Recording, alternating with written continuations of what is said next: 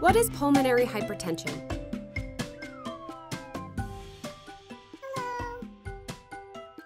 Pulmonary hypertension is a big phrase, so let's break it down.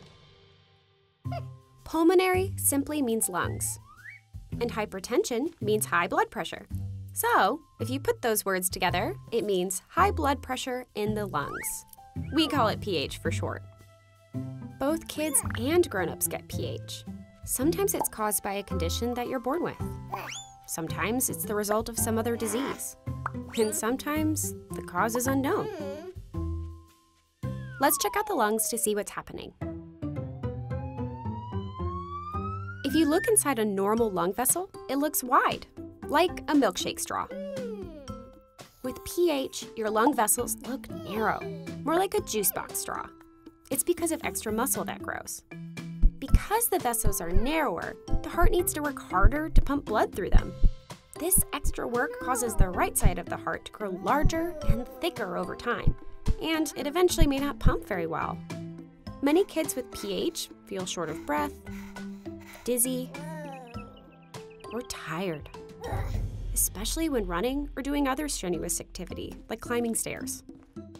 Sometimes they even have chest pain and feel like their heart is fluttering, like a butterfly, or pounding, like a jackhammer.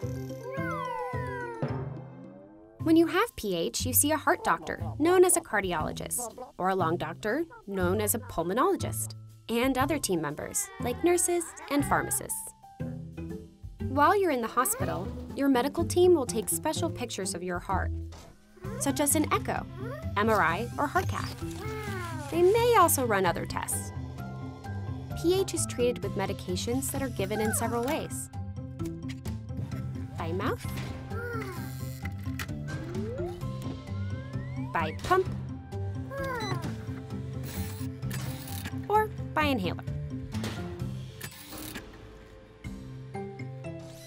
Treating pH is an ongoing process, and your doctor will help you find the care that's right for you.